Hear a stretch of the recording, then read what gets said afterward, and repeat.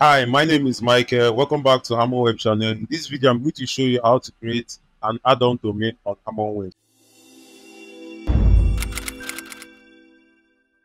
So to get started, first you need to log into your client area, which is this on my dashboard. After that, the next step is to click on services, then click on my services. When you click on my services, in this section you can select the domain or the hosting you want to manage. So here you can select the hosting you want to manage. When you decide on the hosting you want to manage, you click on manage. So in this section, there are two easy ways in which you can easily create an add-on domain on HarmonWeb. I'm going to show you how to do it from this section and also how to do it from your cPanel. So to do it from here, you can see these add-on domains right here. Now, one good reason about this HarmonWeb client area is that there are a lot of options here in which you can easily configure without logging into your cPanel. So you can also configure applications, autoresponders, backups, disk usage, domain alias, domain redirects, and a lot more. So we are talking about add-on domain in this video. So I'm going to click on add-on domains. When you click on add-on domains, here it's going to ask you to create an add-on domain. You can see create an add-on domain. When you click create an add-on domain, here you can type in the domain you want to create. Now,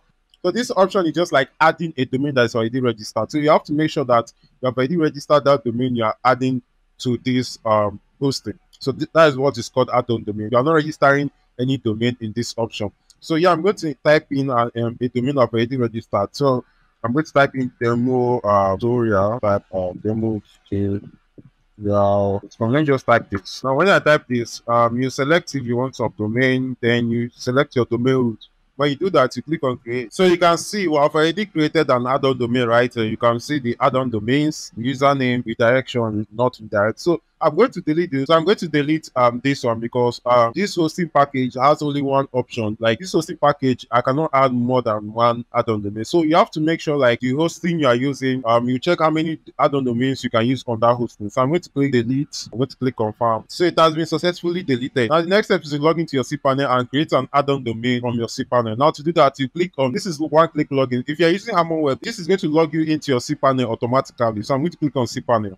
Now, if you want to have access to your cPanel, you can check your email. When you purchase a hosting, your cPanel details will be sent to your email. Now, when you do that, you come here and search for add-on. Now you can see when you search for add-on, it's going to show domains. Now you click on these domains, or you can search for domain. And when you click on domains, here you can create a new domain. Now, any domain you are creating here is an add-on domain. So when you do that, you click on you type demo tutorial. Now you have to make, now for this option you can decide if you want this domain to be sharing the same root with your public underscore HTML. So for example, let me say you have a domain that is your website.com and you decide to add this domain which is demotutorial.com. If you click on this option, this domain and that your website.com will be sharing the same folder, to be using the same folder which is public underscore HTML. But when you untick this, when you untick this option like this, your cPanel is going to create a separate folder for this domain. Now, when you do that, you click on submit. Wow, so we have successfully created a new domain, which is we have successfully added or created a new add-on domain in this hosting package. This is how you can easily create an add-on domain on HarmonWeb. If you like this video, please subscribe to our YouTube channel and don't forget to share it to your friends who also want to learn how to create an add-on domain.